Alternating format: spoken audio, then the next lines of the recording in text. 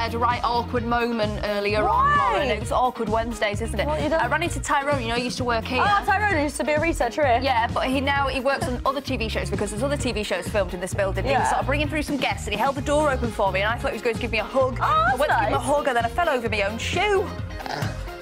I know, it happens to the best of us. Also, that's it. I don't like when awkward things happen. I had one recently. I went to the local shopping centre. Oh, another one.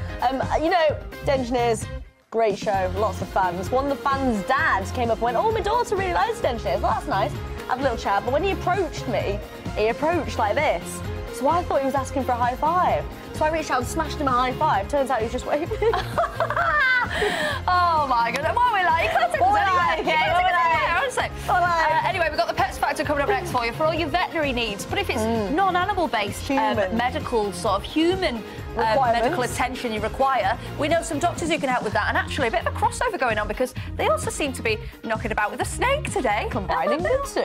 Because I'm getting this sample from someone who's extremely dangerous. He doesn't look very dangerous, Sand.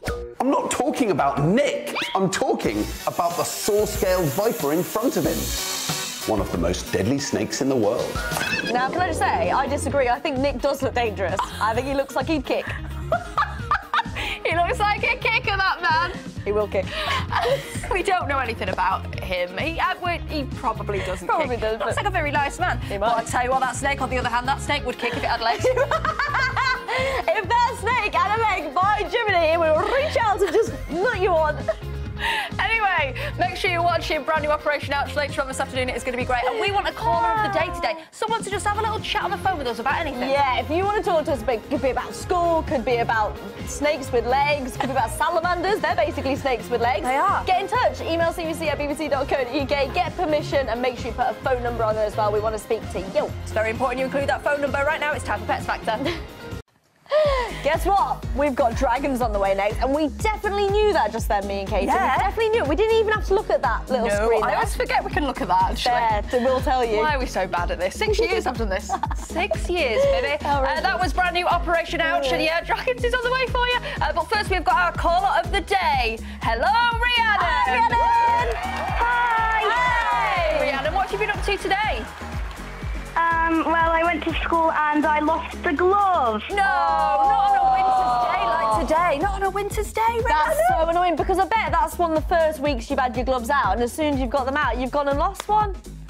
What does it look like, Rhiannon, in case it turns up? We can have people all over the country looking for it. It's pink and it has like swells on it, it's grit, and there's like some grits. Okay, right. I'll put the feelers out. We'll get that glove out. Don't you worry about it. Hey, Rhiannon, what's your favourite CBBC show?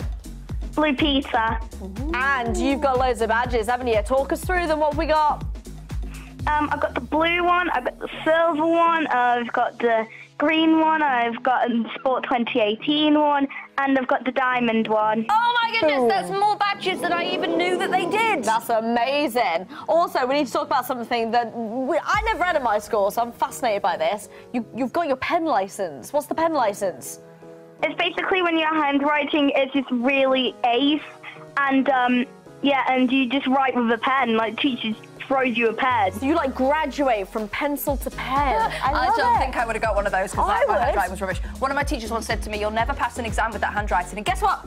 I've never failed one. So there you go. Teachers will lie. Yeah, they will. Lie. Yeah, they will lie, but sometimes they're right as well. Have you got any shout-outs for your friends, Rhiannon, while you're live on the telly with us? Shout out to my friend Holly, who actually agreed to play with me today. Oh!